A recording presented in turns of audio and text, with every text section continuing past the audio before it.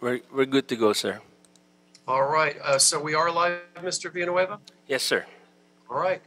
Good morning, everyone, and welcome to the virtual Energy, Climate Change, Environmental Justice, and River Committee hearing. I'm joined by my colleagues, Council members Paul Koretz and Mr. Paul Krikorian. We are expecting Mr. De Leon momentarily, so we'll get this started. Before I turn it over to our clerk to call the roll, I'd like to remind everyone to make sure they're on mute when not speaking. And with that, Mr. Villanueva, please call the roll. Certainly, sir. Councilmember Mitchell Farrell. Present. Councilmember Paul Koretz. Present. Councilmember Kevin De Leon. Councilmember Paul Krikorian. Here. You have 3 members, sir. You have a quorum. Thank you, sir. We'll now hear from the public who wish to comment on items specific to today's agenda, and 1 minute for general public comment. City Attorney will now explain the speaking rules to the members of the public who are calling, and our City Clerk will then provide the necessary information for the public to dial in. Thank you, Mr. Chair. To members of the public calling in, when it is your time to speak, please state which of the agenda items you'd like to speak on.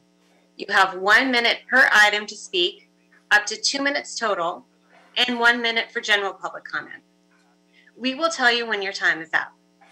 When speaking on the agenda items, you must be on topic. Our goal is to get through as many speakers as we can. If you are not speaking on topic, or if we cannot tell whether you are speaking on a specific agenda item, you will get 1 brief warning from me or the chair. If you do not immediately get clearly on topic, or again stray off topic, the chair will cut you off and you will forfeit the rest of your speaking time, and we will move on to the next speaker. Please press *9 to request to speak. As soon as you hear someone address you on the phone, please press *6 and state your name and state which agenda items you'd like to speak on. We know the situation is not ideal, and thank you for your cooperation as we do the best we can. Thank you. Thank you, Madam City Attorney. Mr. Villanueva, if you could please read the instructions. Certainly, sir. Members of the public who would like to offer public comment on the items listed on the agenda should call 1-669-254-5252. Again, the number is 669-254-5252. And use meeting ID number 160-919-4459. Again, the meeting ID number is 160-919-4459. And then press pound. Press pound again when prompted for participant ID. Once admitted into the meeting, press *9 to request to speak. When it is your turn to speak, an automated Zoom voice will ask you to press *6 to unmute. Thank you, Mr. City Clerk. We can now begin the public comment. Please bring in the first caller. Caller, please state your name and what items you would like to speak on.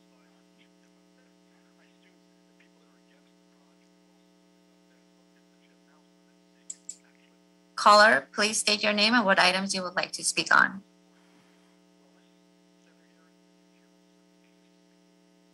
Yes, I'd like to speak on public comment. All right, you have 1 minute. Please begin. Yes, just want to bring some issues to you. One of them is the catalytic converters that are being stolen. This has actually helped our air quality immensely. We have more vehicles now, and the air quality is much better. And we need to find a way to strengthen the enforcement on these people who are stealing them.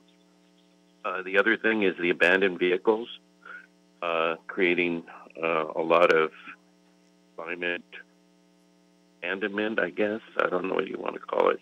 They're leaking oil. For some reason, they seem to stay on the street longer nowadays.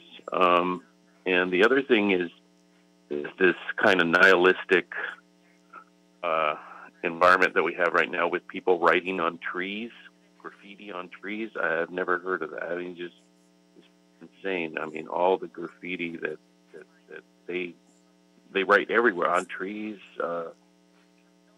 sidewalks. Sir, thank you, it's sir. These totally minutes out go of control. by. These minutes go by quick, but thank you for bringing up those great points. Serious concern to all of us. Thank you. We're ready for the next caller. Caller, please state your name and what items you would like to speak on.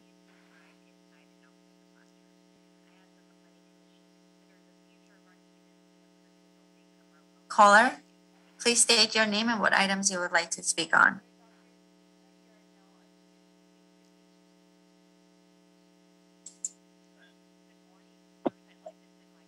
Hello, can you hear me? My name is Estella Suarez Hamilton. I'd like to speak on all available items and after general public comment. All right, we do hear you, and you have 2 minutes for the items and 1 minute for general public comment. Thank you.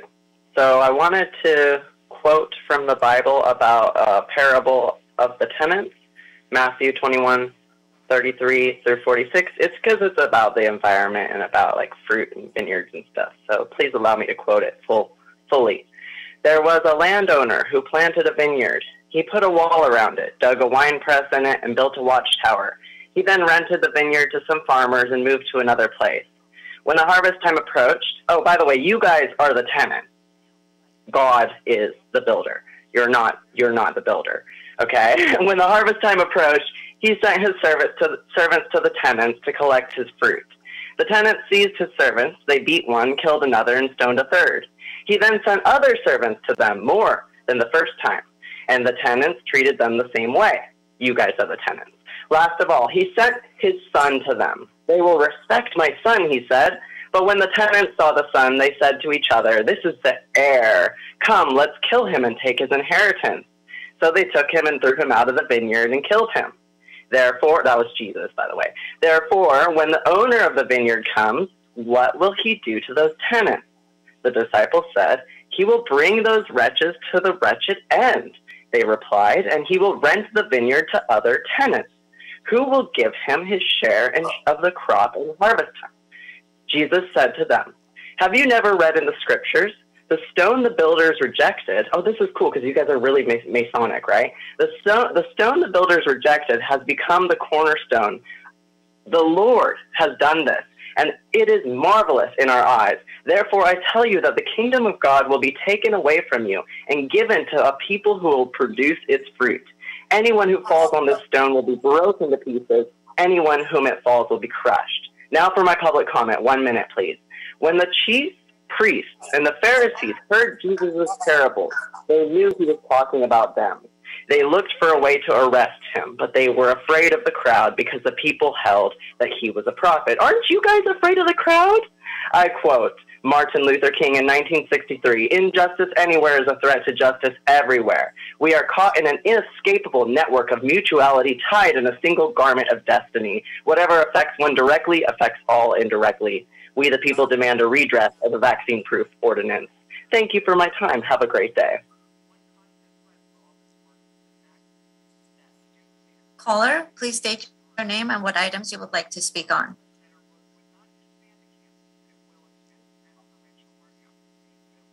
Please. Hi, good morning. My name is Yasmina Agilides, and I'd like to speak on the first item, 21-0890.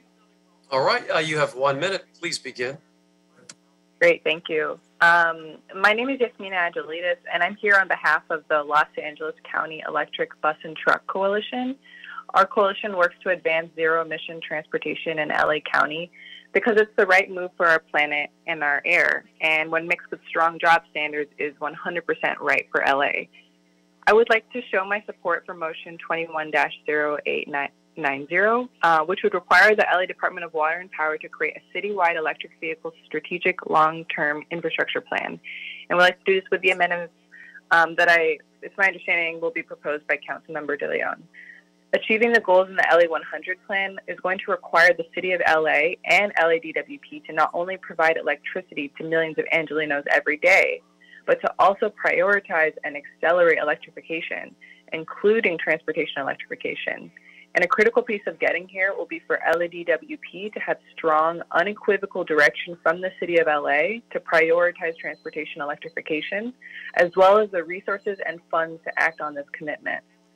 So Thank our you. coalition supports this motion. Thank you. All right. Thank you. Thank you so much. Caller, please state your name and what items you would like to speak on.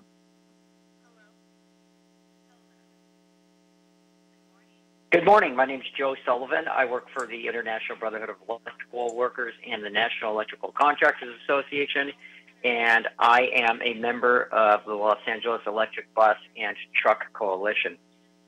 And I am speaking on behalf of item 210890, the citywide electric vehicle master plan, and I want to express strong support for this.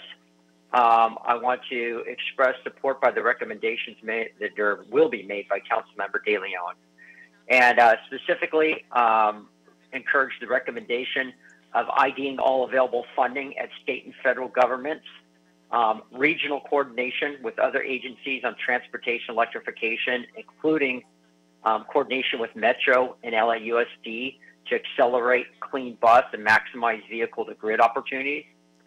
Prioritize and strategize to serve residents in multifamily environments, and coordinate with CBOs and EJ groups on how to best serve underrepresented communities in Los Angeles. We would like DWP to think more about boosting investment in transportation electrification more broadly to meet the scope of our air quality and climate challenges. We fear the plan might not be ambitious enough on transportation electrification, on par with what the PUC is pushing for investor-owned utilities. And then lastly, similar to LA 100, we want to encourage you to make strong workforce standards part of the plan. Oh, and lastly, on item number 1039, the solar and storage, we also want to encourage, or I would like to encourage, strong workforce standards, even if these are power purchase agreements owned by third parties who maintain the systems and monetize tax equity, to still have the standards put in place with LA 100. So thank you very much. Thank you for your great work. Mr. Chair, there are no more speakers in the queue.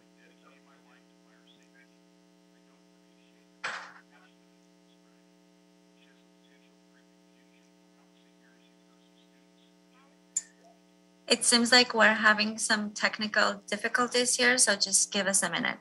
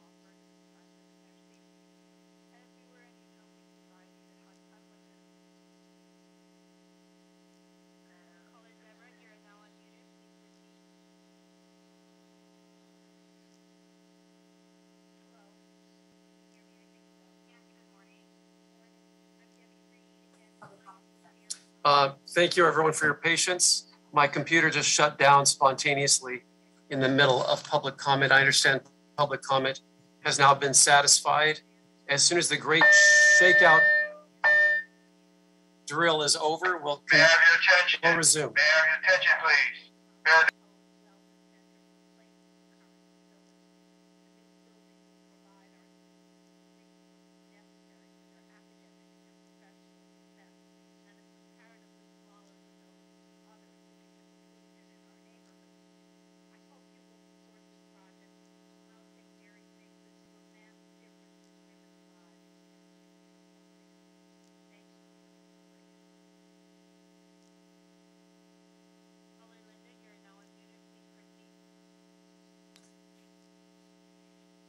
Please bear with us a little while longer as the drill starts to wind down. We'll resume the committee hearing.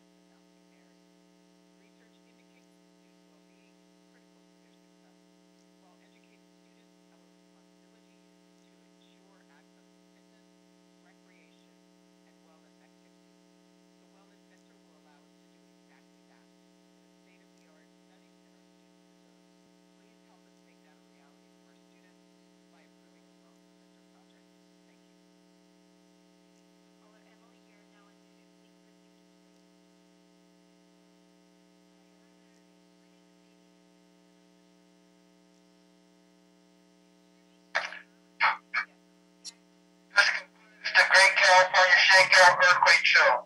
Thank you for your participation. All right, thank you for your patience. It is the Great Shakeout. It's important to be prepared for an earthquake. And that This concludes the Great California Shakeout Earthquake Drill. Thank you for your participation. all right. I hope it is concluded. The lights are still flashing and they just stopped. All right, thank you so much. Let's all be prepared for the next one. Thank you. So our public comment has ended. We've been joined by Mr. De Leon during the Great Shakeout, and he's here and we're good to go. So with that, colleagues, items 4 and 5 will be continued to our November committee hearing. And unless there is an objection from any of you, I'd like to move items 3, 6, and 7 on consent. And Mr. Kretz, I believe you have something to add. Yes, I'd like to just add a short technical amendment to item 6, and then it can be heard, which would be the following: Streets LA and other relevant departments and offices to the Department of Public Works and CAO report back list. We didn't intend to leave them or anyone else off. So that with that language added, we're happy to have it included on consent. Thank you, Mr. Koretz. And Madam City Attorney, there are no issues with that technical amendment to move the items forward on consent. We're aware of our. You would need to have specifically mention that the item is being approved with the amendment. All right. So colleagues, items 3, 6, and 7 on consent, with 6 move forward with said amendment. And please call the roll, Mr. Villanueva. Certainly, sir. Councilmember Micho Farrell. Aye. Councilmember Paul Koretz. Aye. Councilmember Kevin De Leon. Aye. Councilmember Paul Krikorian. Aye. Items 3 and 7 are approved on consent, and 6 approved as amended, sir. Thank you so much. Colleagues, I'd now like to move to items 18, 19, and 20, receive and file, since the appointments specific to these items have been withdrawn. So with that being said, Mr. Villanueva, if you could please call the roll on items 18, 19, and 20 to receive and file. Certainly, sir. Councilmember Mitchell Farrell. Aye. Councilmember Paul Koretz. Aye. Councilmember Kevin De Leon. Aye. Councilmember Paul Krikorian. Aye. Items 18 to 20 are received and filed, sir. Thank you. This brings us to items 9, 10, 11, 12, 13, 14, 15, and 16 in relation to the appointment for the Climate Emergency Mobilization Commissioners that we're bringing aboard. They include Jacqueline Badejo, Daniel Ferguson, Antonio Sanchez, Rudy Ortega, Tiana Shaw Wakeman, Jill Johnston, Michael Martinez, Lindsay Rose Medoff, and Dora Fritzi Amenta. And I want to thank all of these individuals for volunteering their time to serve on the city's, among the city's most important commission. These commissioners will all have a voice in shaping our response to the most pressing issue facing our world, country, and specifically our city. We're at the forefront of confronting climate change in LA with the urgency required. The LA 100 initiative includes drastically reducing our intake of plastics. We're taking the necessary actions to ensure a more equitable, green, a zero carbon future that prioritizes the communities historically faced and have to live with the brunt of climate change. It's with my sincerest gratitude to all of these individuals that we welcome you to this commission. We look forward to working with you. And colleagues, if you have any comments or questions before the vote about these individuals who are stepping up in their volunteer capacity, please take the stage. Mr. Koretz. Thank you, Mr. Chair. First, I'd like to take item number 11 out of order and speak to it. I want to acknowledge that Los Angeles was built on lands unceded by the native peoples, the Tataviam, the Tongva, the Chumash, and others who are still here today. Because the first environmental injustice occurred when the Europeans landed and declared themselves the discoverers of a land populated by millions of inhabitants already.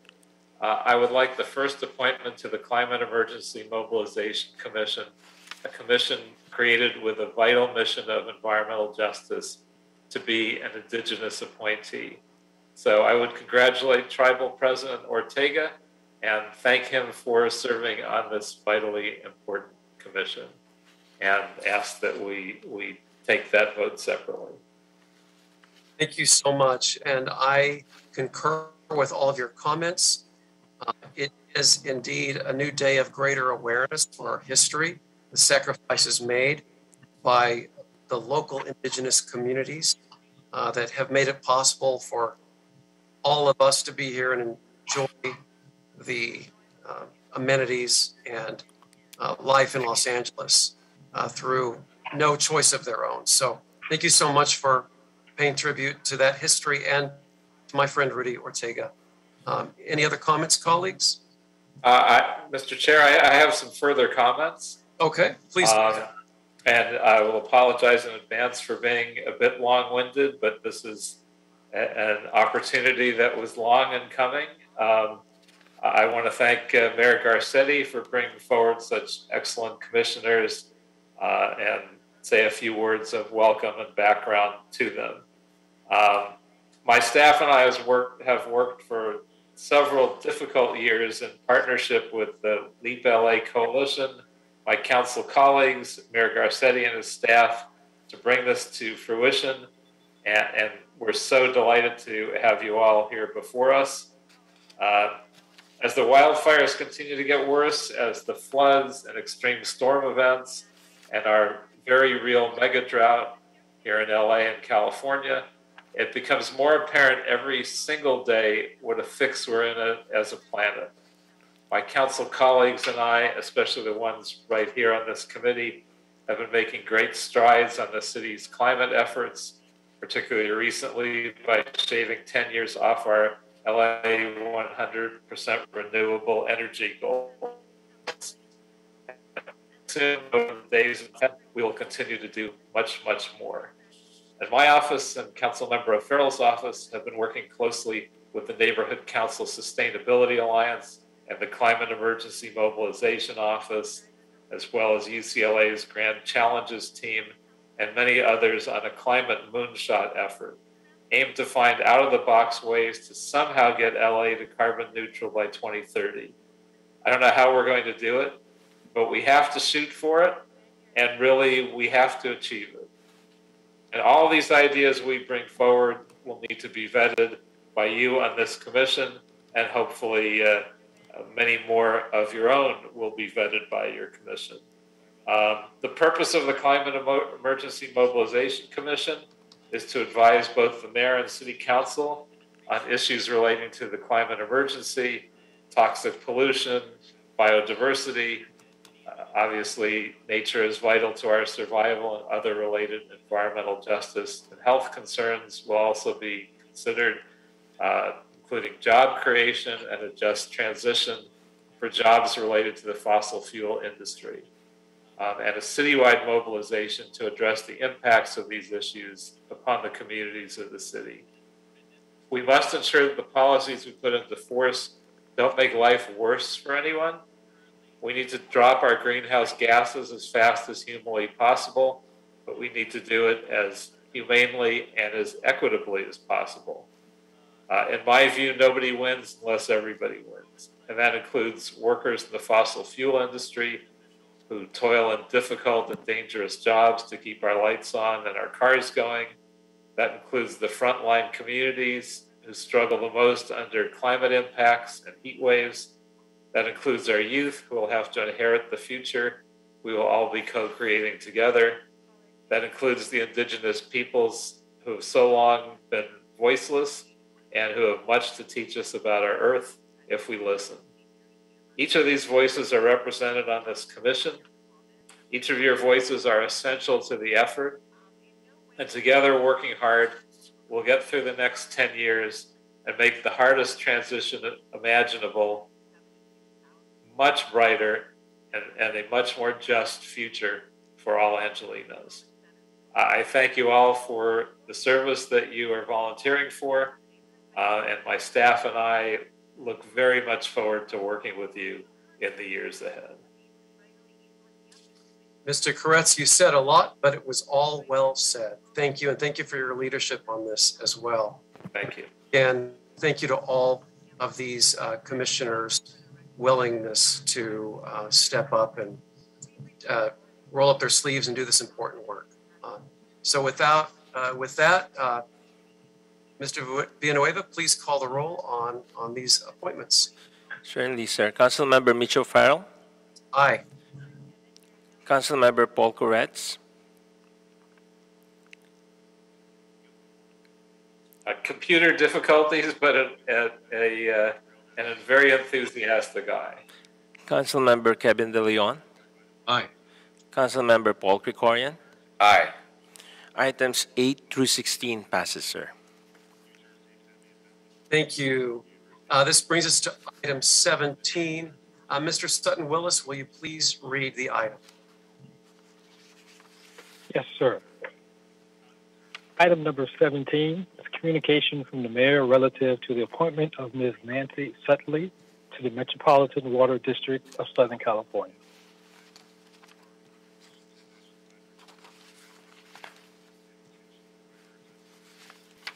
Thank you so much.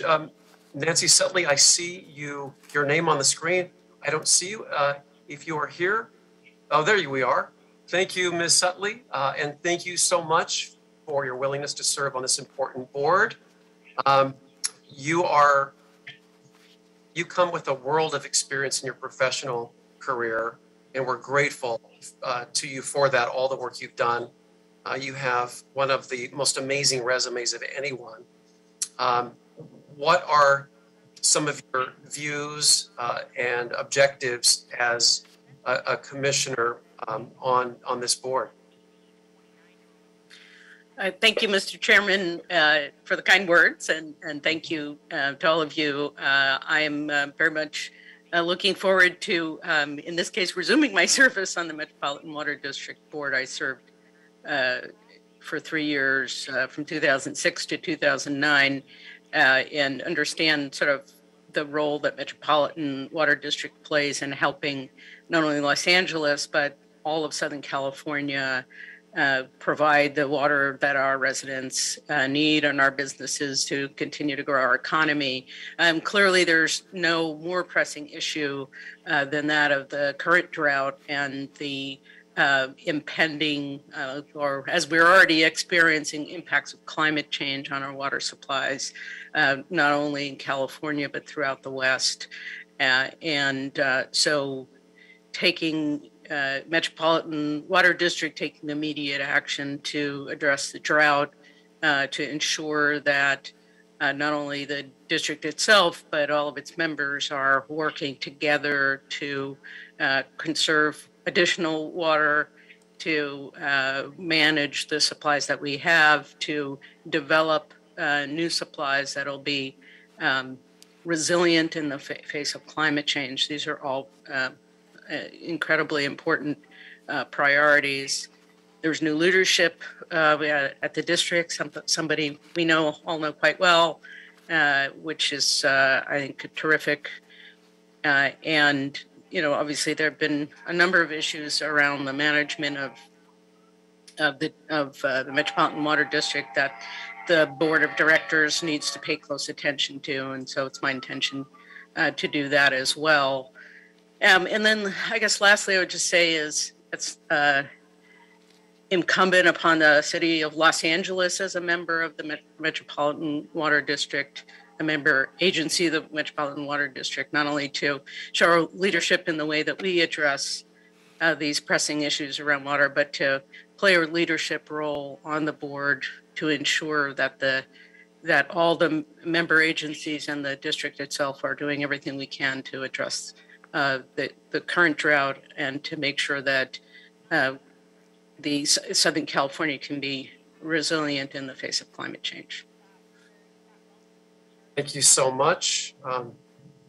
Exquisitely said, but your professional experience and as a leader on the environment just speaks so well for you and this appointment. Mr. Koretz. Thank you, Mr. Chair. I do want to first acknowledge your predecessor, John Murray, who I had the honor to serve with for, I think, around 3 years while I was on the Met board myself. He was, incredibly experienced and knowledgeable and capable, and really was sort of the anchor for the delegation. And we made a lot of progress, and I don't think it could have been done without him. So I don't expect that he would have been able to serve indefinitely, but it's a loss to have him depart from the delegation. And fortunately, he's being replaced by probably the best choice we could have made on the face of the planet. So it's great when you have the most qualified, most capable person anywhere taking his place. So I wanted to thank Nancy for her willingness to serve and to take this very demanding position. And there's nobody who could do it better. And you get to work with new leadership at Met, which I'm very happy about. And I think you'll be such an addition and accomplish so much there. I'm just looking forward to it. So thank you so much for your willingness to take this on. And we look forward to great things ahead. Thank you. And I couldn't agree more with your comments about Mr. Murray. We served together initially, and he's done a great service to the city. Thank you. Thank you. Mr. De Leon. Thank you very much, Mr. Chair. I just want to associate my comments with Mr. Koretz. I've known Nancy for quite a while, and from her work inside the White House, dealing with climate resiliency with our environment. And I think the world of her from the work at the federal level, at the state level, and now at DWP, the largest municipality in the country, and how DWP goes. Will also be a lot of other munis throughout the state and throughout the country. So I just want to associate myself to Nancy. She's been an amazing leader, a strong, independent woman who's just absolutely incredibly whip smart, and can teach us so many things. So thank you for your leadership and enthusiastically looking to once again revalidate her strong leadership as serving, with our DWP. So thank you so very much. Thank you, Mr. De Leon. I appreciate it. All right. With that, shall we make it official? Let's please call the roll. Councilmember Mitchell Farrell. Aye. Councilmember Paul Koretz. Aye. Councilmember Kevin De Leon. Aye. Councilmember Paul Krikorian. Aye. Item 17 passes, sir. Thank you so much, and thanks so much, Nancy. Thank you. All right. That brings us to item 1. Mr. Sutton-Willis, please read the item. Yes, sir. Item number 1 is a motion, Krikorian O'Farrell Price, relative to the instruction of the Los Angeles Department of Water and Power, with the assistance of the appropriate city agency, to create a strategic long-term citywide electric vehicle master plan that includes provisions to maximize federal and state funding for equitable placement of electric vehicle infrastructure citywide. Thank you so much. And everyone who's in this meeting, if you could please just double check your mute button and make sure you're muted if not speaking. Thank you. Colleagues, the motion before us today is a critical step to addressing our climate crises. Historically, Los Angeles has had some of the worst air quality in the nation, really the worst. Which is why incentivizing the use of electric vehicles across the city equitably needs to be one of our top priorities. This bold EV master plan will maximize federal and state funding to strategically place electric vehicle infrastructure across the city. We've already made great strides in this endeavor, but of course, there's much more work to be done. And again, especially if we're to reach all of the goals stated in LA 100. I understand the Department of Water and Power is here with us today and has a brief presentation to go over. So please, let's get that going. Okay. Can you all hear me right now? We can, Jason. We can hear you just fine. Great. Okay. Let me just really quickly share my screen.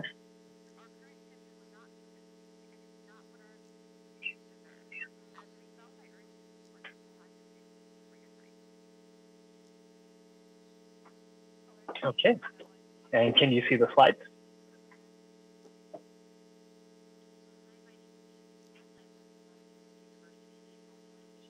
Sorry, I can't hear anyone. Can you guys see the slides as well? We see the slide. Perfect. Yes. Okay. So thank you, council members, for inviting me to speak with you regarding the City of Los Angeles EV Master Plan. My name is Jason Hills. There's a misspelling, sorry, on the Zoom, an S at the end. And I'm the Assistant Director in the Power Engineering and Technical Services Division. I oversee our distribution and electrification section.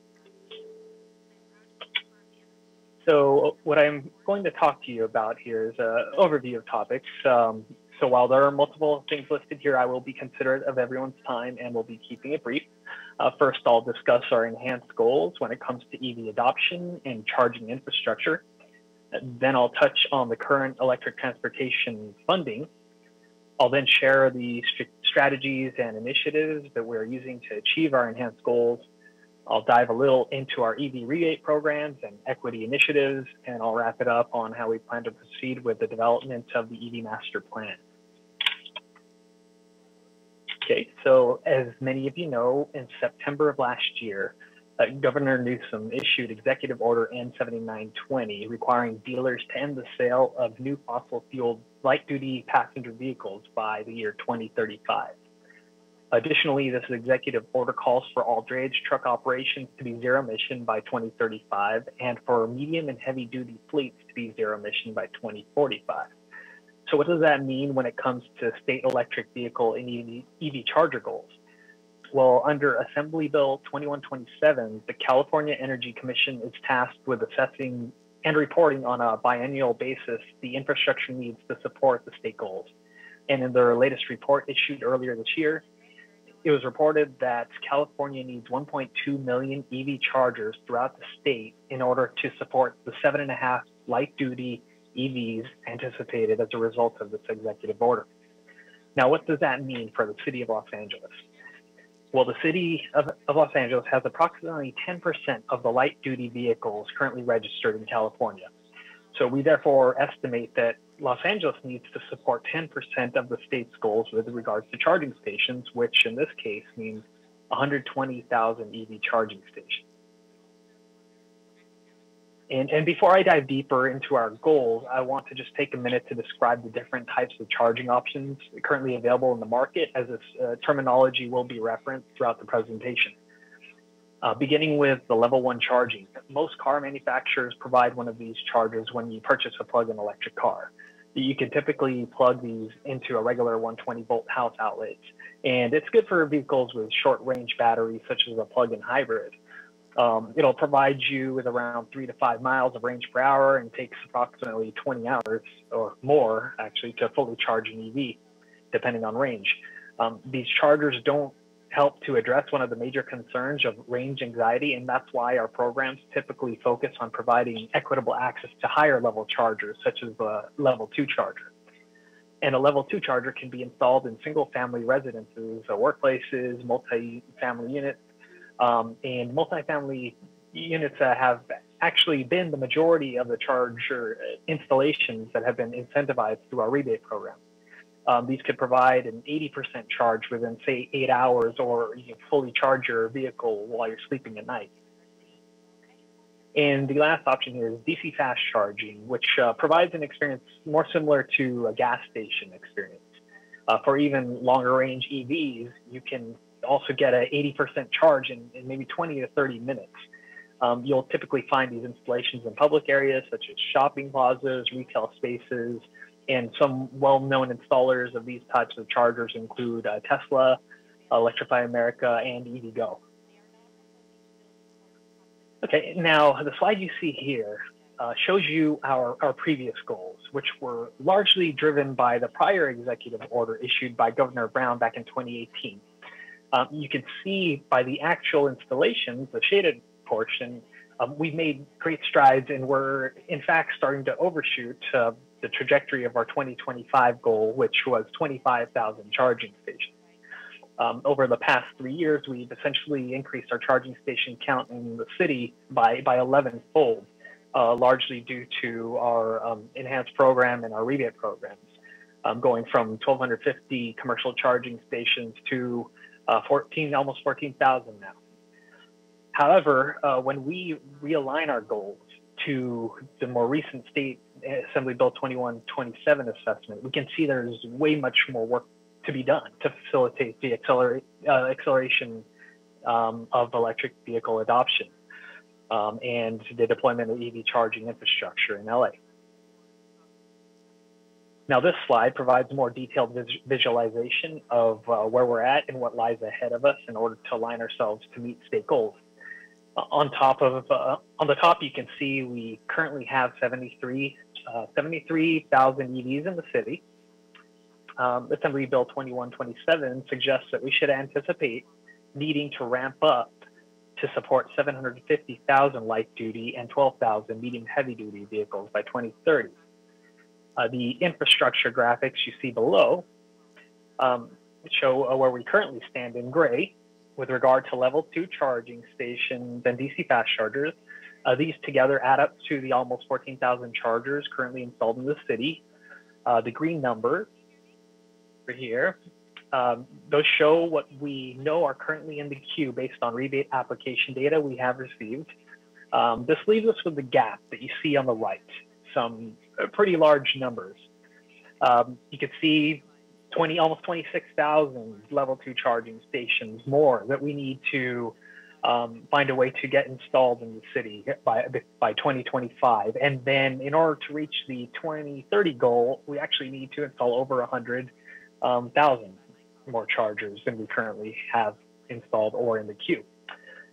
And it's also very important to not forget about the DC fast charging stations. And about 60% of our customer base lives in multi-unit dwellings, which are heavily dependent on these types of charging stations. So we also have quite a bit of work to do in regard to those more larger scale installations. Okay, so now I'll briefly touch on our program funding. In 2016, LADWP voluntarily opted into the California Air Resources Board Low Carbon Fuel Standard Program to generate base credits for EV charging station installations. To date, we received low carbon fuel standard proceeds from credit sales of approximately $100 million. And pursuant to this regulation, electric distribution utilities such as ourselves must use all these credit proceeds to benefit current or future EV customers, to educate the public on the benefits of electric transportation, or to provide rate options that encourage off-peak charging and minimize adverse impacts to the electrical grid. This is a key program that helps to increase EV adoption and the deployment of charging infrastructure while reducing the carbon intensity of transportation fuel. And so how are these credits generated? Well, electric utilities such as LADWP receive base credits for reducing the carbon intensity of transportation fuels. And the fuel in this case is electricity. And the Air Resources Board calculates how many credits we receive based on EV registrations in our territory, along with some meter data that we have from our customers. We also receive additional credits for metered installations that we completed ourselves or that we may have incentivized through like MOUs with other city agencies. Something to note on the right here is that starting 2022, so just a few months from now, 30% of base credit proceeds will need to be allocated to benefit disadvantaged communities and low-income customers. So we currently are already using over 30% of our proceeds to support these efforts, and we do plan to further increase them. And as you can see below, starting just a few more years later, starting 2024, 50% of credits will need to be allocated to support efforts in disadvantaged communities and for low-income customers. Okay, so with regard to strategies and initiatives to achieve our revised targets, we're taking a multi-pronged approach, one of them being LADWP installed charging stations, both level 2 and DC fast chargers. The point of this slide is just to show that there is a heavy focus on disadvantaged communities for our own installations, which is in the blue area across the board, level 2 charging stations, DC fast charging stations, and also the ones that we have in the queue. So that is one of the strategies we're taking to help us achieve our goals. And in order to further expand on public charging network over the next 9 years to 2030, we plan to take on many actions such as targeting at least 40% of public charging stations in disadvantaged communities. We've also been working to develop attractive cost-based electric rates to help keep the cost of operating an EV below that of gasoline. We plan to continue designing programs to encourage installation in disadvantaged communities, such as our rebate program. As mentioned, our direct installations will be heavily focused in disadvantaged communities, and we plan to continue to collaborate on a city-wide initiative to improve streamlining of charging station installations and permitting processes.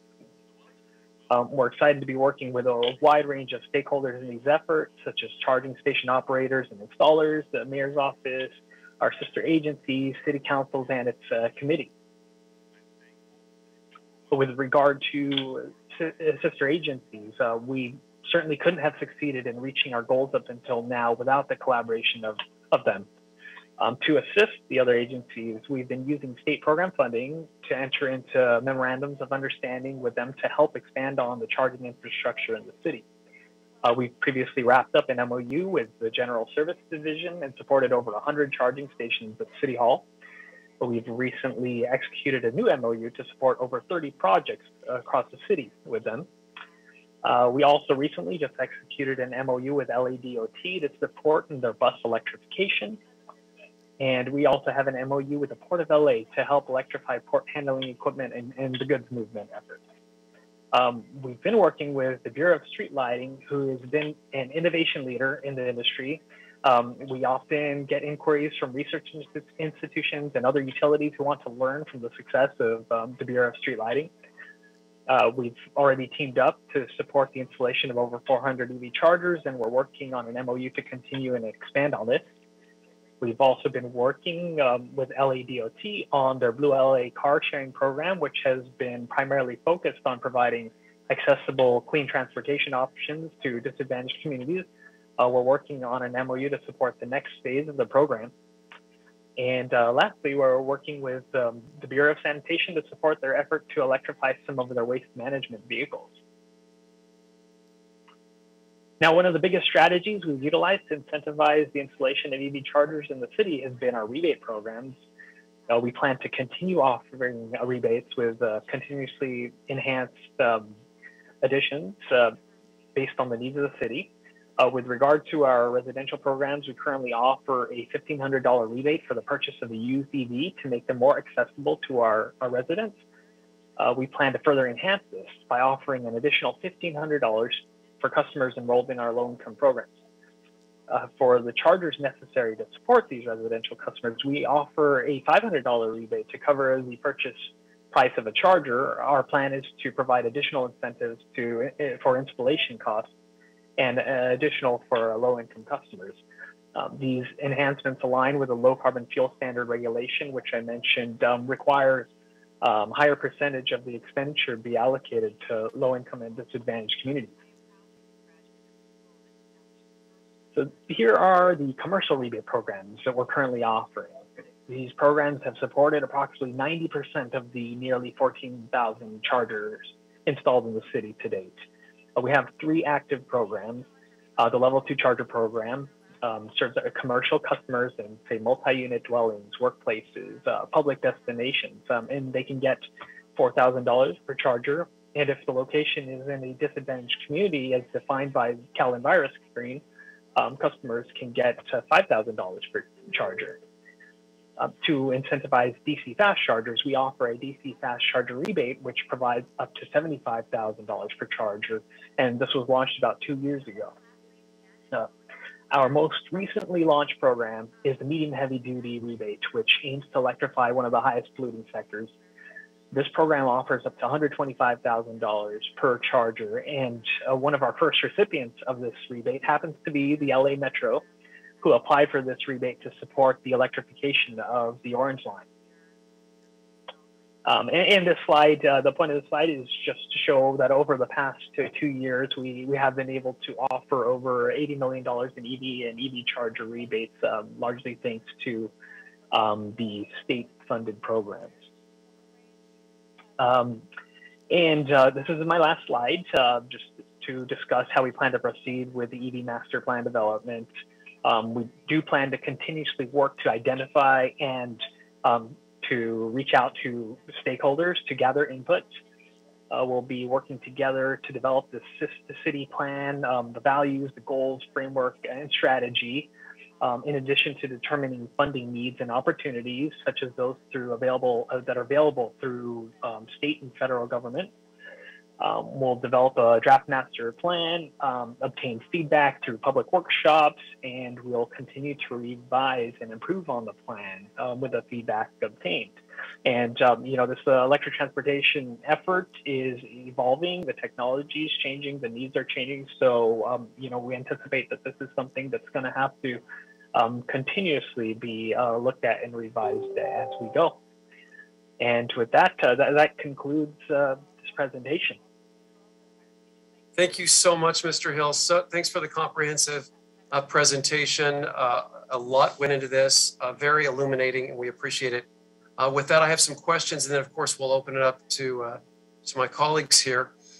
Can you specify as closely as possible how many EV chargers are already built and functioning within the city of Los Angeles?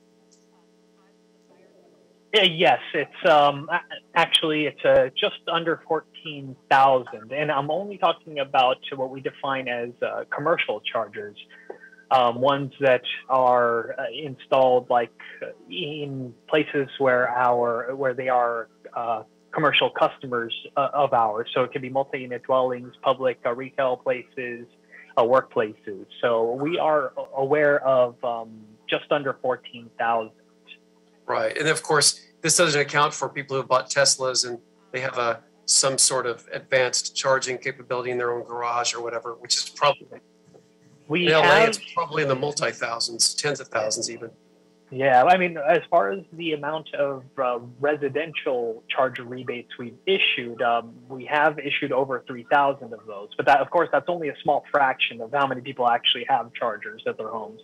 Do you think those have mostly been apartment buildings? Oh, the residential ones are mostly been single family. Okay, the ones that you have been part of. Yeah. Now our commercial programs, however, the rebate, the 14,000, almost 14,000 commercial chargers. Actually, a large fraction of those have been installed in multi-unit dwellings. Okay. I would say the majority of them have been. Thank based on our rebate data. Does the department currently have a map that's publicly available to show where the accessible EV chargers are within the city? You know, we don't have one published because typically EV drivers rely on maps through sources such as PlugShare. But we do have that data because we do have a partnership with PlugShare in order to obtain this data.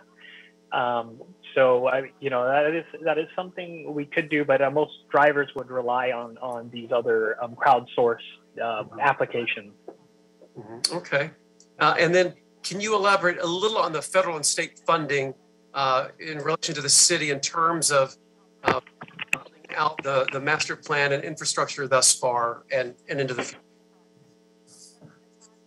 So really what we need to do actually is we need to work with the other city agencies and basically determine projects that are candidates for the types of funding opportunities that come available. So really we really just have to keep an eye out to see what comes up and then be prepared to make proposals to support in any types of projects when opportunities come about. So you know, we're keeping an eye out on that. We're working with our other city agencies. I know some of the other agencies have been working on, like DOT has been seeking one grant called like STEP grant, and then we are supporting them in applying for these grants. Blue LA actually was an example of one where DOT also applied for a grant, which we partnering with them on. So it's something that we just continuously have to scan, both on the federal and state level, and have a queue of potential projects that we could propose. Right. I mean, this is a bad pun, but you're very plugged in to the state and federal funding. Yeah. So Mr. Krikorian and myself recently had an initiative approved by the full city council on the equitable hiring plan, ensuring that environmentally and economically disadvantaged communities are not left behind in the expectation of creating at minimal 9,500 new jobs in relation to our LA 100 goals. Does this department have a similar strategy in relation to the rollout of our EV master plan? So with regards to the EV program, we have not baked that component in. However, there are some things that we're looking at in support of this, such as like, for example, there are some training programs that are being developed and starting to become adopted in the industry that could help people be certified for specifically EV charger installation. So those are things we're looking into to see which ones emerge to be the well qualified and good certifications that we could then use to sponsor programs and assist in workforce development efforts related to electric vehicles. Mm-hmm. Terrific. And then in terms of incentive or rebate programs, can you expand a little bit on the inclusion of multifamily residences who have historically lived with the consequences of climate change? And do you have those rebate or incentive programs in place? So the rebate program we have in place that supports like multi-unit residents, customers in say, like EnviroScreen may determine a disadvantaged community based partially on pollution, for example. Well, we did establish a enhancement to our commercial charger rebate program, which gives an additional $1,000 for installations in disadvantaged communities. So that is one way we've been trying to address this, is by providing additional incentive, which typically goes to multi-unit dwelling customers, but it's not specifically targeted to that. There are other commercial customers who may not be like the multi-unit facility that would still qualify. So, I mean, this is stuff that we could still, obtain feedback and see if there's a way that we could further hone in and refine our programs to further enhance them and target more specifically those customers faced with that situation. Great. Yeah, we can explore other options to cover the whole spectrum of what a disadvantaged community looks like, because there are certainly disadvantaged commercial districts and everything else. So something to further explore. And then what community sustainability and environmental organizations is the department planning to engage with?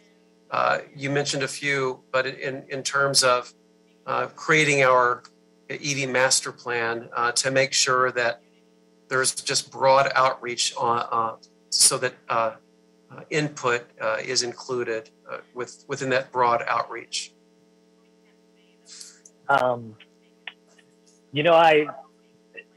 do have, I would like to call on one of my managers who's attending this meeting, who has been heavily involved with our outreach team more recently. His name's Yamanani. If you don't mind, I would like to ask him to join us here, and actually if he could name the groups that we are planning to engage in as we embark on this master plan. Yaman, are you there?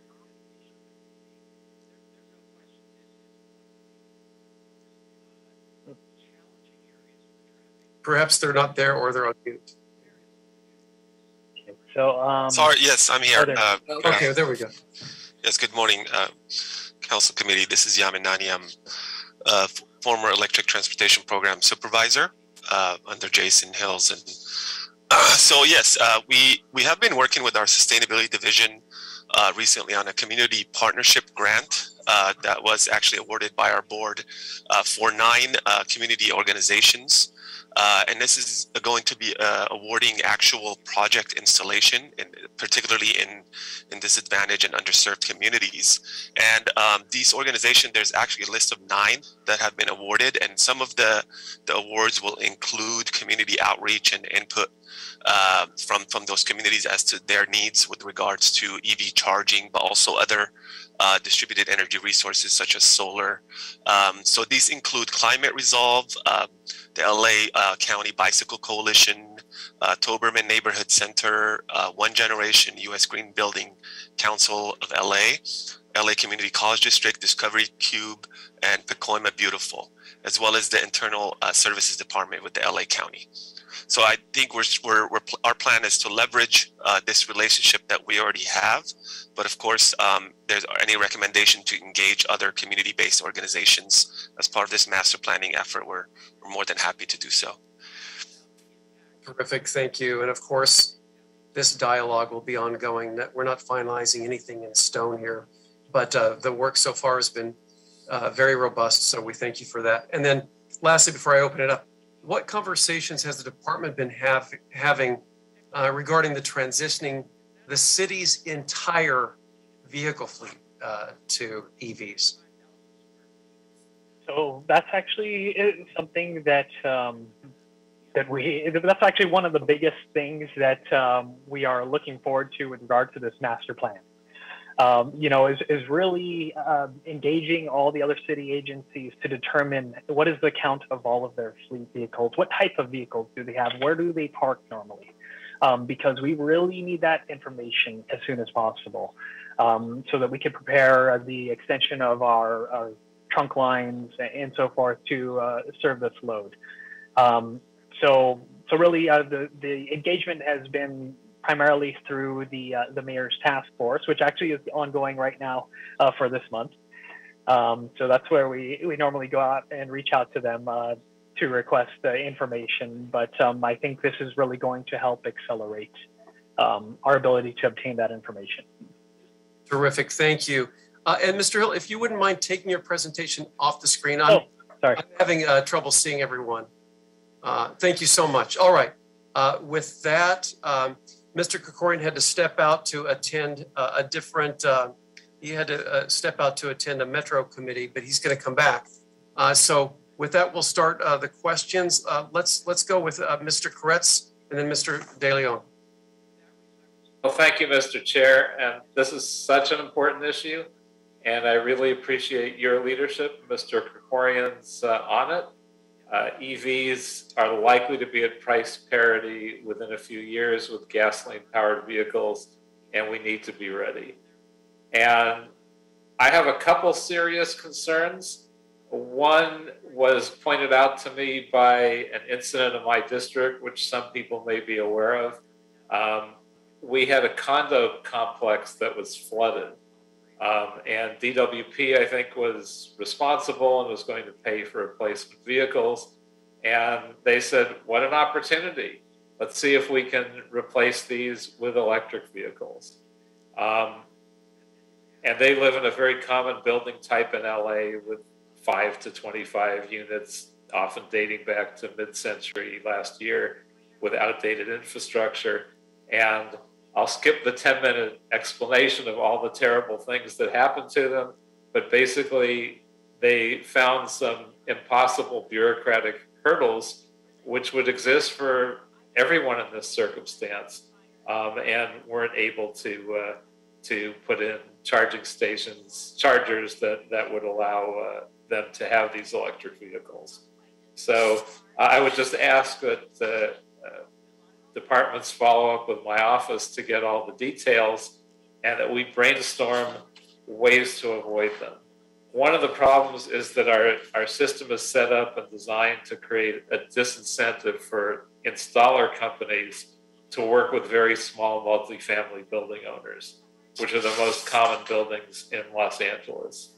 And I think our numbers are skewed because over 95% of the rebate program participants qualify as level 1 and get the upgrade at no cost. But the number is skewed by the fact that many of them are corporate owners of new large apartment complexes. They're disproportionately represented. And the small building owners encounter all these bureaucratic snafus and end up never participating in our rebate program. So I'd like us to brainstorm how to get past these barriers and create a simple, no-cost process where owners of small multifamily residential buildings could be provided with a firm answer concerning upgrade costs at the beginning of the process, coupled with a list of approved installer companies that are willing to do the work, because they found that calling dozens of installer companies, virtually no one is willing to do the work because it's not as lucrative. So my my question for staff is, how are we going to address these issues at scale around the city and make a real transformation possible?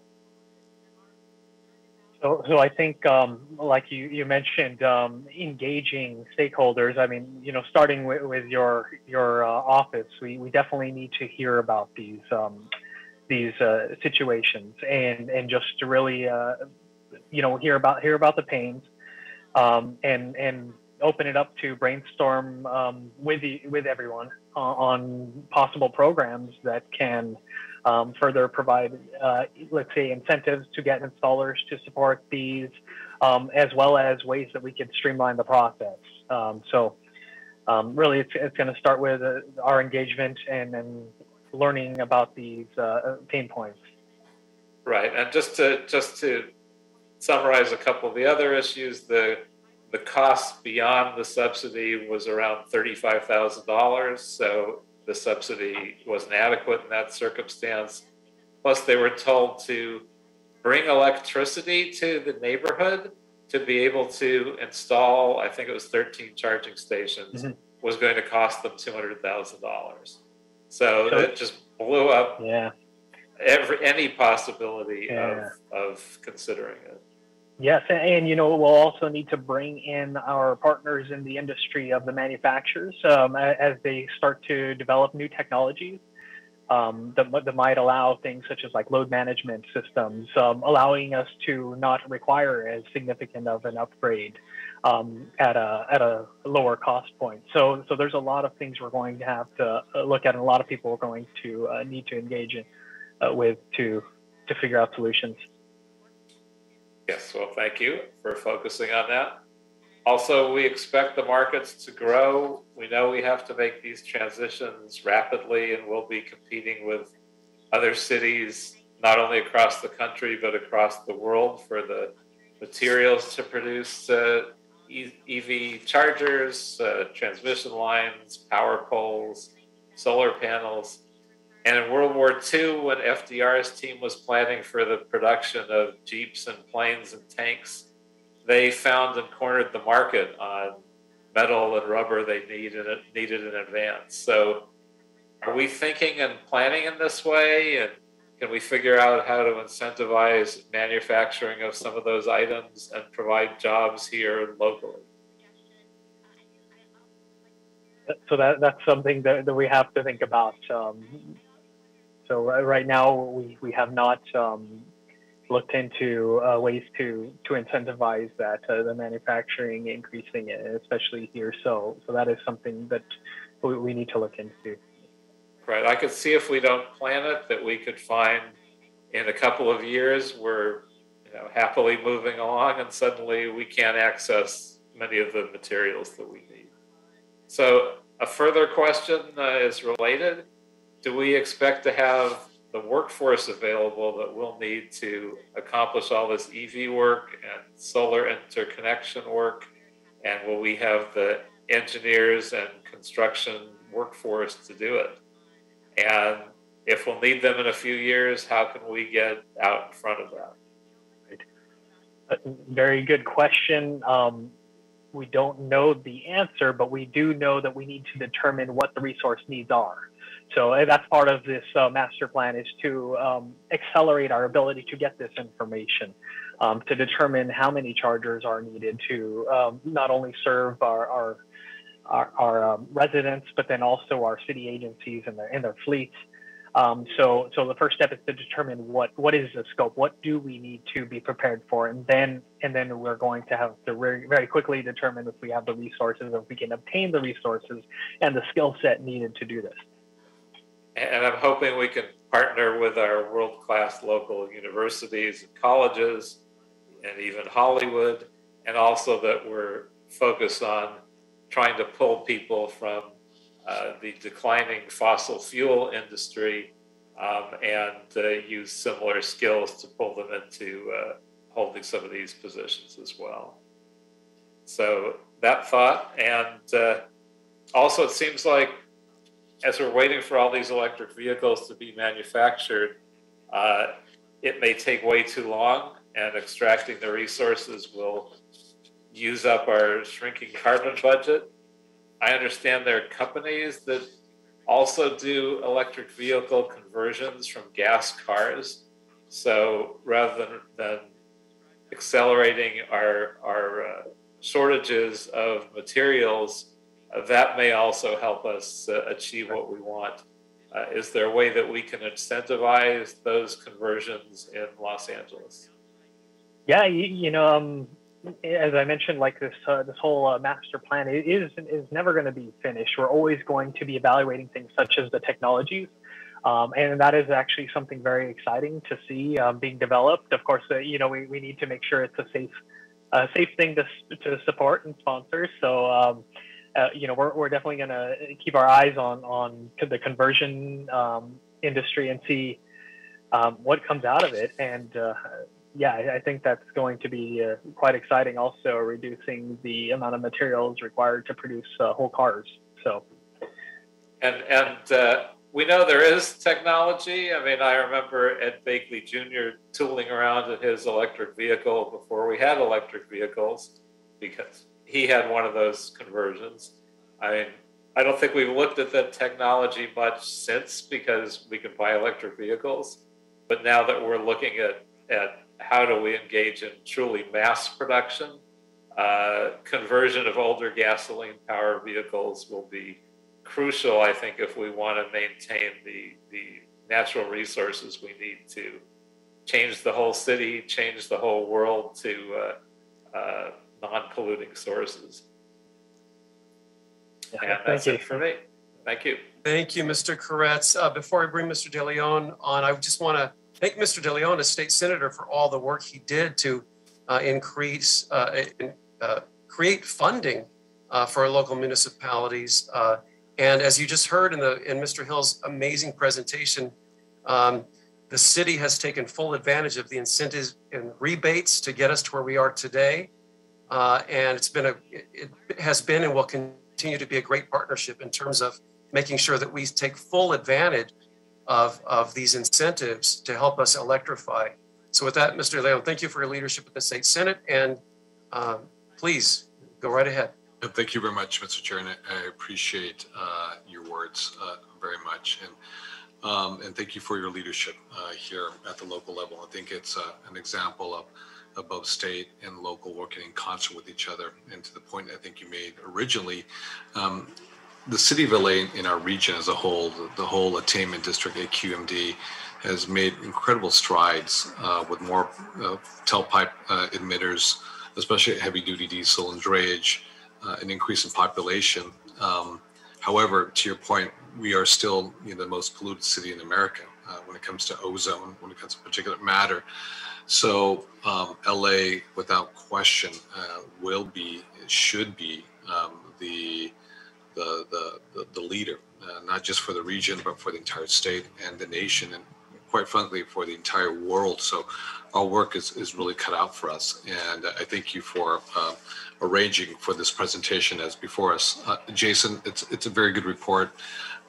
It's comprehensive. So I thank you and all the staff that helped put the PowerPoint deck together for us to review. A couple things. One is, do you have a list of all of the potential grants, both at the state and federal level, along with the application timelines, the deadlines? I think it's really important. I know I got a call last week from David Hochschild, the chair of the California Energy Commission, CEC, and I know that CEC is about to unleash from some past appropriations from the legislature hundreds of millions of dollars. At the same time, we don't know what what's going to happen ultimately with Build Back Better and the negotiations in Washington, D.C. Unfortunately, seems to be just sort of kind of cratering more and more when it comes to our climate,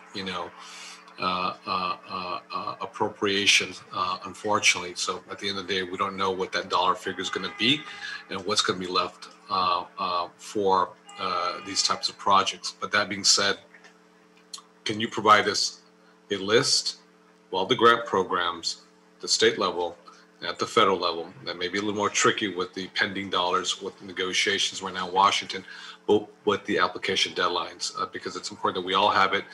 We want to make sure that we do not leave any money on the table. I don't know, Mr. Krikorian is here, or he may be at a Metro meeting right now, but we've said this time and time again, when we die on the sword and charge that hill to move heaven and earth to secure dollars, we want to make sure that at the local level where we are intended beneficiaries, that we don't leave money on the table for other folks to take it because we were too slow or we just couldn't get it done, etc. Especially given the fact, to Mr. O'Farrell's point, that we are the most polluted city in America for ozone. Yes, we can provide a list. Okay, can you give me a ballpark figure as to when we can get that?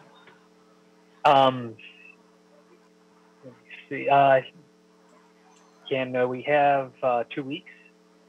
Okay, that sounds good. Okay, so then so everyone's on the same page. So Mr. Koretz, our chair, Mr. Krikorian, myself, our respective staff members, as well as everybody, we know what we're going for and how much we're going for. We know what the application deadlines are, which I think is really, really critical. But one thing I want to throw out there too is I think that we have to think big, in a bold manner.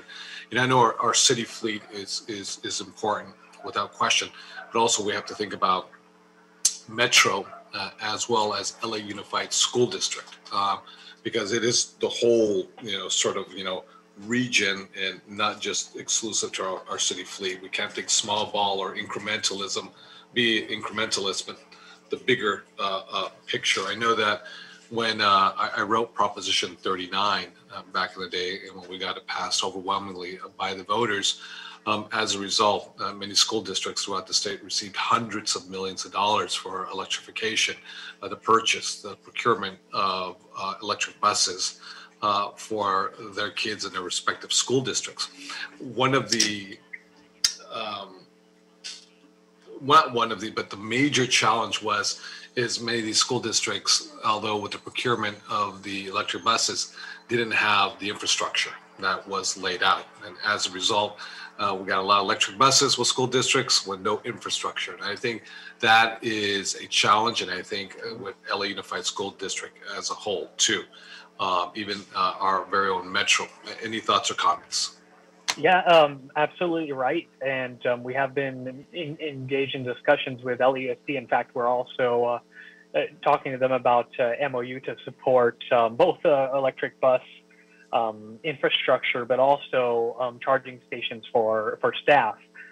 So it's definitely on our radar, and we have been already evaluating certain sites specifically in support of, I think, some of the grant-funded bus purchases that you've mentioned.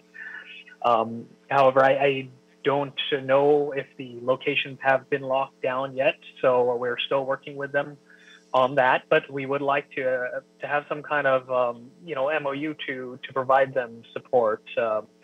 Now, you also mentioned the Metro.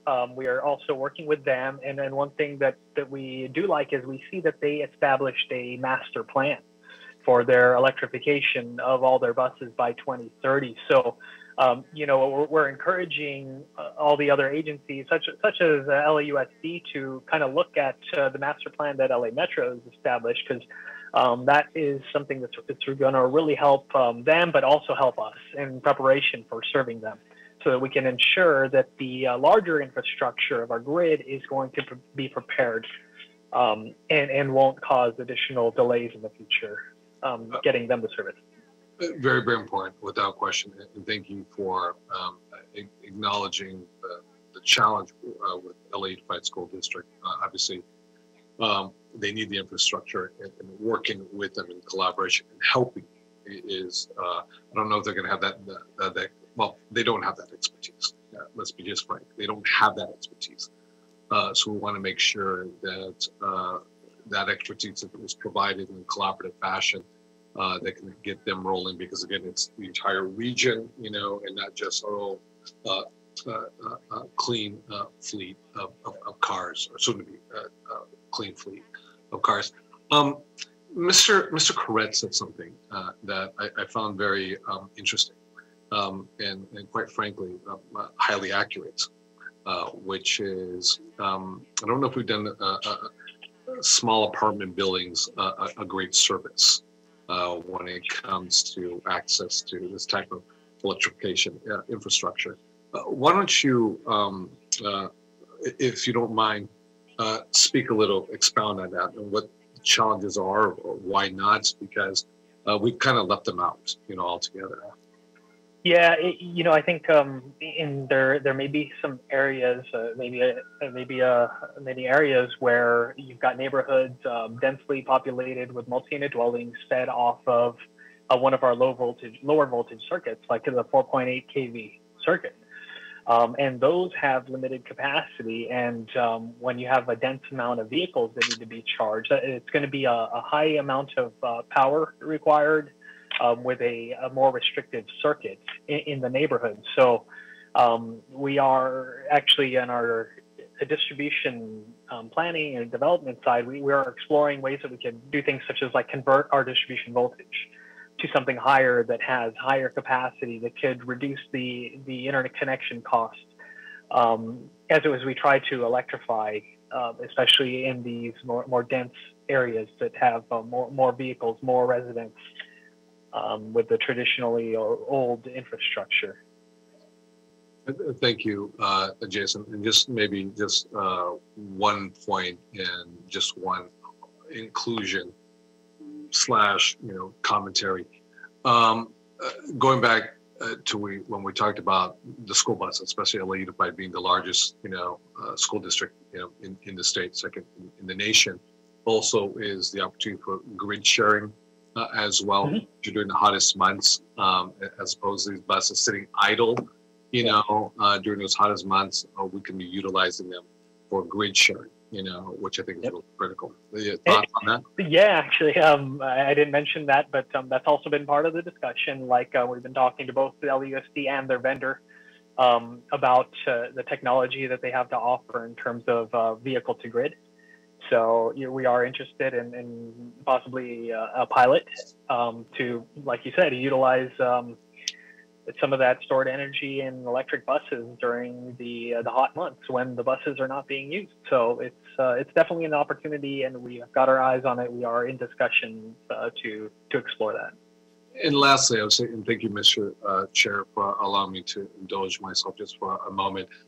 In the larger sort of master plan, I think it's really critical that we not just itemize, if you will, but truly highlight the economic opportunities in terms of job estimates, so we can actually show and demonstrate to the electorate, to the public as a whole, that what is possible and what will happen in terms of economic growth and job creation. I think sometimes we get caught up a lot, quite frankly, in clean electrons and electrification and the grid and the EVs and charging stations, 1, 2, rapid, GHG, CO2, COVID, yada, yada, yada. And the one thing that I sort of attempted to do in the beginning with Senate Bill 350 that took us to 50% RPS, 50% energy efficiency, statewide, the precursor to SB 100, was sort of kind of reframe and change the narrative in terms of economic growth and jobs that are real and tangible, that provide the economic growth for everyday Californians, everyday Angelenos. I know that, for the purpose of this meeting, everyone can geek out a lot, with all the acronyms and so forth, but having, a clear, narrative that's definitive with some data points that drives the narrative in terms of jobs, the definition of those jobs and that creation. I know we talk about just transition and so forth. We just don't do it enough. And I think that folks in the climate sort of intelligentsia sphere, if you will, sometimes don't do themselves a service because not everyone reads the Atlantic magazine or the New York or New York Times. We got to get to everyday folks, in terms of the profound economic policies and the impacts that it has, not just public health wise, but also to jobs, plain and simple, jobs, jobs, jobs. So I would really highly, recommend that we have a definition of jobs and the projection of the types of jobs, again, and the number of jobs that will be created as a result of our new transformational policies dealing with the issue of climate and obviously the air that we breathe into our lungs. It sounds good. Yes, we'll include that. Thank you. Mr. Chair, thank you very much. Appreciate it. Thank you, Mr. De Leon, and thank you, Mr. Koretz, for your questions. Mr. Hill, LADWP, thank you for your terrific presentation, your thoughtful responses to our questions, and we know clearly there's so much more work to be done, but we're off to a great start. And so what I'd like to do is we'll continue the item and return by December, but with some instructions. So what I'd like to do is that what I'd like to advise and instruct is that in the next couple of months, the DWP work in collaboration with all city agencies as needed. We're going to add a few of those to produce an initial report that outlines the forecasts on power needs and projected infrastructure placement related to L2 and L3 placement specifically. To reach that goal, I'd like all the departments in the following 2 months through my office to work with the LADWP to create the foundation of the final instruction on this newly refocused master plan process.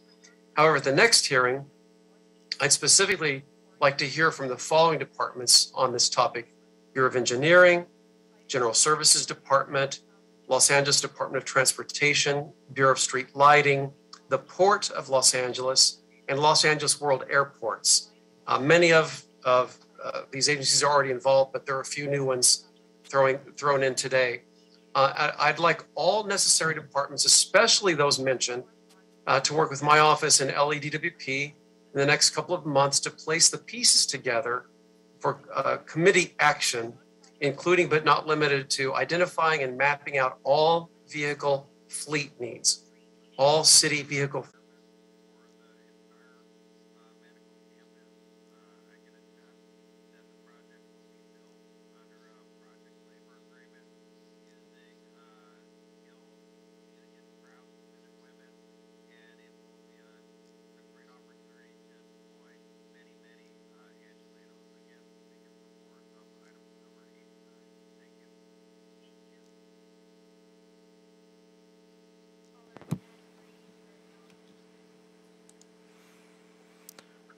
Mic test.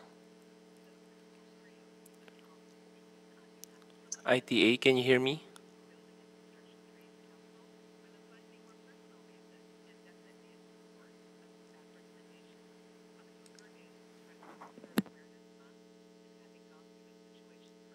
Worst case scenario, sir. Mr. De Leon, are those electric? It is electric. It's actually human powered by my right hand. There you go. I know. It's the one that went JPL, Mars. Awesome. Yeah. Carbon neutral. Carbon neutral. There you go. Mr. Chair, I think we're good to go. We're good to go now. Thank you so much.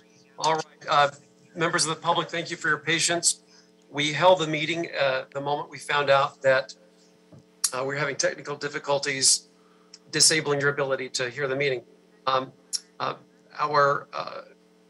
CLA, Mr. Seton Willis, read item number 2, and so we are ready to get on with it. Colleagues, this is $30 million allocated in our current fiscal year budget, which Mr. Krikorian worked with through his committee, and we're very, very fortunate to have this historic and monumental investment in our municipal solar and storage program. To address the climate emergency crises facing our city, we are fighting literally on every front, approving 100% renewables, zero carbon, phasing out oil drilling, reducing plastics. The item we just discussed regarding our EV master plan, and now our solar and storage program. This is an unprecedented coordinated investment between the Department of Water and Power and many of our city agencies to literally transform the city of Los Angeles, moving us one step closer toward achieving our goal of 100% clean energy by 2050. 2035. This is very reachable, but it's going to take fire on all cylinders every step of the way in order to reach this goal. It's not just hyperbole. We intend on making sure it happens. I also want to thank my co-presenter of this motion, as I mentioned, Mr. Krikorian, for his consistent work to improve our shared environment for future generations. And of course, Mr. De Leon and Mr. Koretz, you're both environmental leaders. Goes without saying, we present a very strong front here. I understand that we have, I see Deborah Weintraub from your engineering to give us a quick update. We also have representatives from the Department of General Services and the Department of Water and Power to present or answer any questions. And then during the presentation, I'd like the departments to describe our city policies that govern sustainability and how the city could ensure that all future city projects reduce reliance on the power grid or feed back power into it. So with that, Ms. Weintraub, if you could please go over your presentation as the project manager. Thank you, Councilmember O'Farrell and committee members. It gives me great pleasure to be here today. In preparation for today's meeting, we've been in dialogue with members, with staff from all of your offices, and also staff from the CAO, the CLA, General Services Department, and DWP. We've basically been discussing building decarbonization strategies for the city's existing buildings and facilities, better understanding the investments that DWP is able to make for renewable generation within the LA Basin, and discussing how best to use general fund dollars to advance the city's decarbonization efforts. This motion and several other council motions direct city departments to prioritize building decarbonization and related efforts that include photovoltaic installations, EV charging that we just heard about, electric grid renewable energy generation, and identify funding to address decarbonization. So in terms of our past efforts, the City of Los Angeles and the Bureau of Engineering have been leaders in the implementation of green building practices since 2002, when council adopted the LEED rating system for buildings over 7,500 square feet. We have quite a large portfolio that is distinctive, makes the city stand out, of LEED certified building. In addition, the Bureau of Engineering has currently pursuing net zero energy projects as pilot projects for some of our new construction. We've also done some fairly significant photovoltaic installations, the largest being the rooftop installation at the convention center, which covers 3 acres of roof surface, generates 2.21 megawatts of power, offsets approximately 15% of the convention center's electric needs, and was completed in March of 2018. This was a feed-in tariff installation. And then there are a number of other photovoltaic installations that we've led. So in talking with our colleagues, particularly at General Services, Melody McCormick, who's here, there are approximately 600 existing city buildings, each of them unique in age, size, location, maintenance history, solar access, the level of electrification, and resiliency. On the one hand, we have highly efficient buildings that are LEED Platinum, and on the other hand, we have 40-year-old facilities with poor building envelopes and inefficient systems. We know there are a number of database sources that we can look at to try and create a prioritized list for decarbonization of these facilities, and these include GSD's asset management system, their energy cap software, Department of Building and Safety's existing building energy use reporting, and BOE's tracking of LEED projects. We recommend, we're here to talk collectively with you about an integrated and augmented prioritization list for decarbonization, which we hope will create a multi-year work plan that we're calling a building decarbonization work plan. And we hope this will be a roadmap to meet your goal of net zero carbon for all existing city facilities by 2050, and identify the near-term projects that can be implemented most quickly.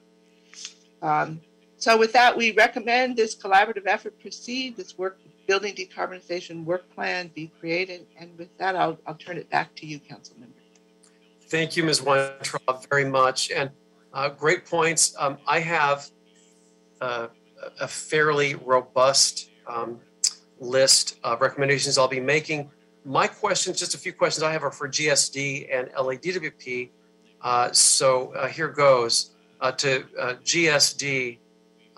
To what degree does the Department of General Services currently perform building energy analysis of city facilities?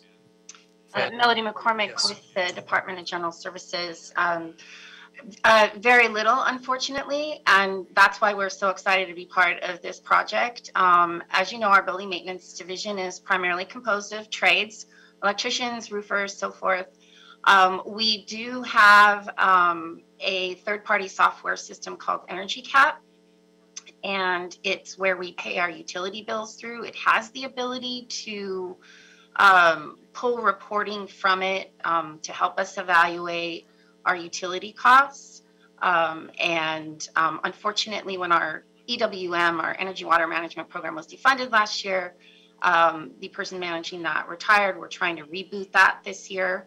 And we think that Energy Water Management Group is the perfect place to cite this new solar initiative. And we're hoping that the data that we have in Energy Cap, as well as our city's asset management system, where we keep track of all of our portfolio assets, as well as all of our building maintenance work orders, are collective. It's about 55,000 work orders a year. We hope that all of those data points will help us work with BOE on and a consultant to develop a prioritized plan as which facilities are best suited for resiliency generation systems and grid connection systems and net energy meter systems. And so we've been working with DWP on the MOU. I know that we've talked collectively about starting off with 3 to 10 projects, RGS or GCS within the next year, and then also looking at which ones would be best suited for NEM projects.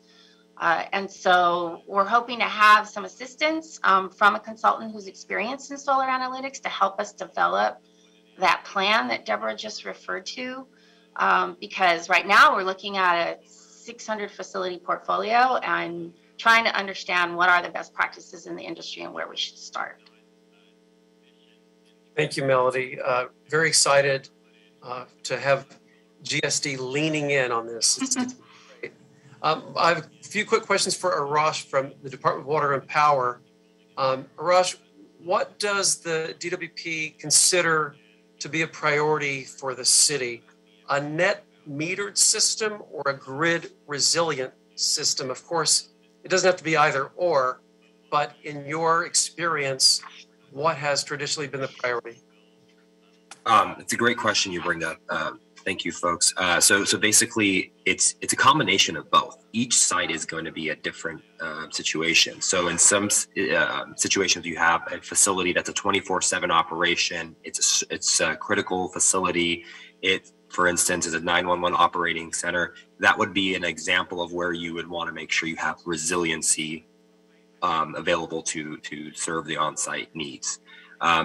Ideally, in every perfect instance, we would like to deploy net metered, so that way we can actually reduce on-site consumption and achieve the mandates that have been set, whether at the executive directive level or coming from council. But ultimately, it's a combination of both. We want to see as much behind the meter and in front of the meter installations to essentially address any possible scenario that presents itself.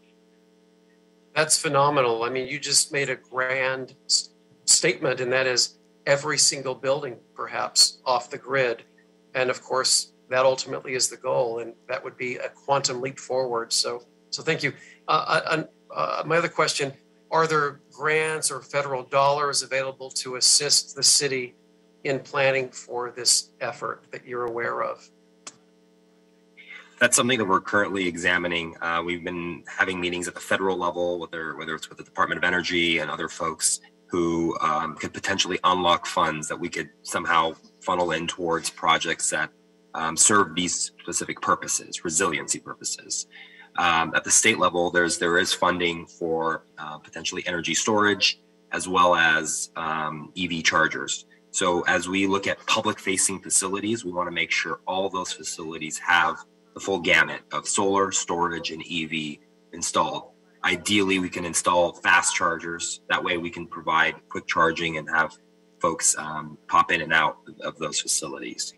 And then at the local level, you know, we do have our utility budget, which allows us to install these front-of-the-meter systems. That is partially funded through AB 32 and other funding mechanisms that have been unlocked as a result of past legislation.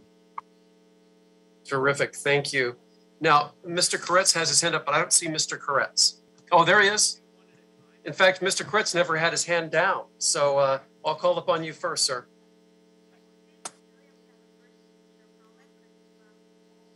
You're on mute. And I said such brilliant things while I was on mute, but I'll try again. So I'm curious if the city and DWP jointly and our city facilities, including all the proprietaries, could qualify as a unit for the feed-in tariff program and generate some income for the city to help cover some of the costs of this solar and storage program.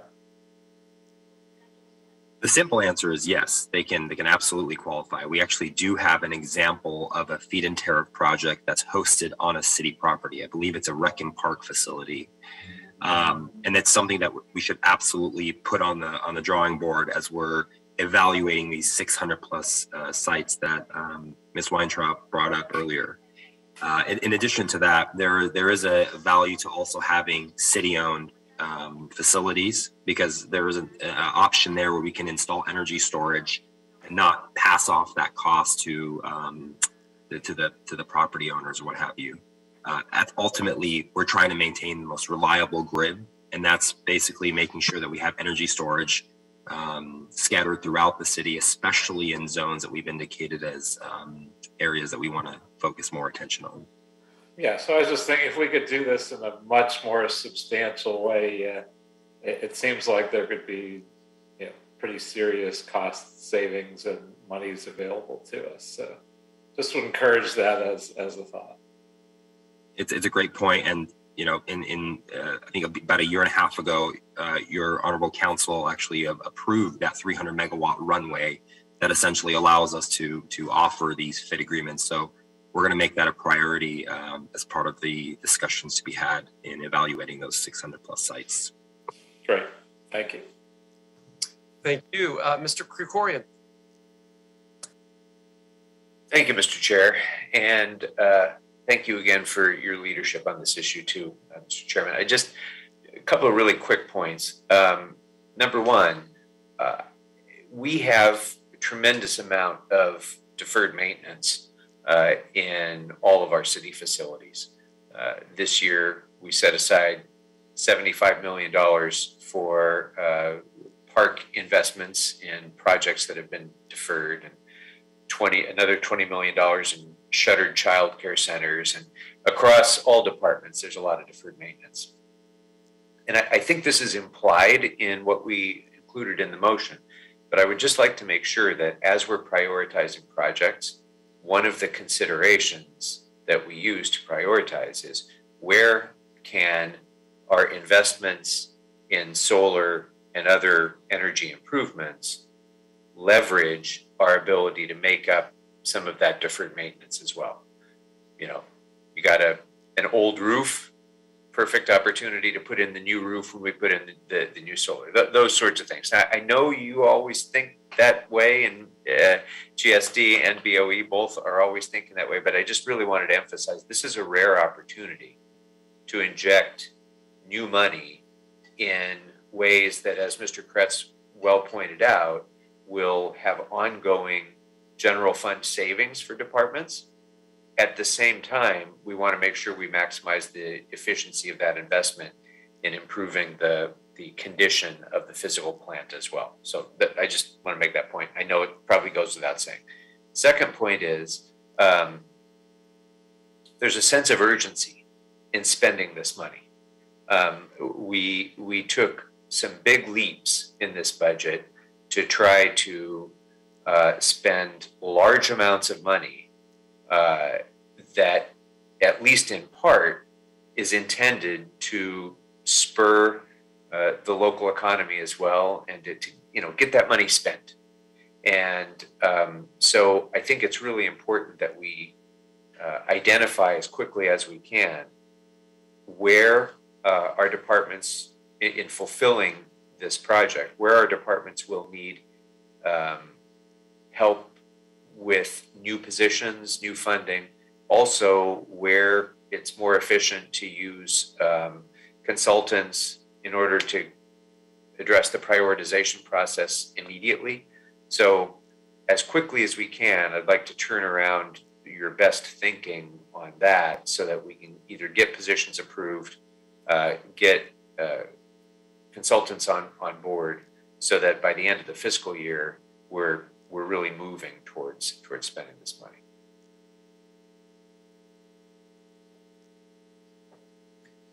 Thank you, Mr. Krikorian. Any other comments or ideas, Rosh or Melody? All right. Thank you all so much. What I'd like to do now is just amend the item with the following instructions. So bear with me, it's a lot. But I'd like to amend instruction 2 to read, I further move that the BOE, working closely with GSD, LADWP, the CAO, the CLA, RAP, and other city departments to create a building decarbonization work plan, assessing the renewable solar energy generation potential of existing municipal buildings in order to prioritize projects for net energy metered systems, resiliency generation systems, or grid connected systems. The work plan should identify up to 25 facilities that are strong candidates for near-term pilot distributed energy generation systems that offer a high degree of solar energy generation efficiency, high community value, and project shovel readiness, giving special priority to buildings in disadvantaged communities in Los Angeles. The work plan should leverage the existing GSD asset database, existing energy audits and physical needs assessments, existing energy use data, and pursue more comprehensive projects where feasible. The work plan should address opportunities for cost efficiency and time efficiency through strategies such as bundling of projects, and should include a funding plan for expeditiously spending the fiscal year 21-22 funds. Bureau of Engineering, with the assistance of the other city departments, should report back in 90 days on progress towards this goal. I'd like to also add the following new instructions: that the CAO and CLA review the city's financial policies, Section 2, capital and technological improvements, and report back to council with a recommendation in order to update city resiliency and sustainability policies such that future facility, building, power reliant projects support the goals of LA's Green New Deal toward reaching a 100% clean energy grid, and instruct the CAO and CLA to report back on options to include such solar battery resiliency projects in city long-term capital and technological improvement plans. Instruct the controller to transfer $500,000 from the unappropriated balance to a new account in the Engineering Special Services Fund, number 682, Department number 50, entitled Building Decarbonization Work Plan, for city staff and consultant costs so that the Bureau of Engineering can develop a building decarbonization work plan. This work plan will consider the building users, building area, the year built, the maintenance history, energy use intensity, solar access, electric grid conditions, council priorities, and other criteria. Further, instruct the council provide 6 months salary funding totaling $63,700 at the Bureau of Engineering for an Electrical Engineering Associate 3, account 1010, salaries general. Additionally, instruct the City Council to add position authority and 6 months funding from the unappropriated balance at the Department of General Services, account 1010, for 1 building construction maintenance superintendent, 1 electrical supervisor, and 1 electrician, totaling $187,500. I further move that the City Council add from the unappropriated balance $75,000 for maintenance, materials, and supplies into account 3160, $37,500 for administrative and training expenses into account 6010, and $50,000 for zero emissions transportation equipment into account 7340. Further, authorize the city engineer, General Services Department, or designee to make any technical and accounting corrections to the recommendations above necessary to effectuate the intent of the City Council action. And further instruct that once the first set of reports are completed, the CAO, CLA, BOE, and DWP report back quarterly with recommendations and updates on the program. That's all I have, colleagues. Mr.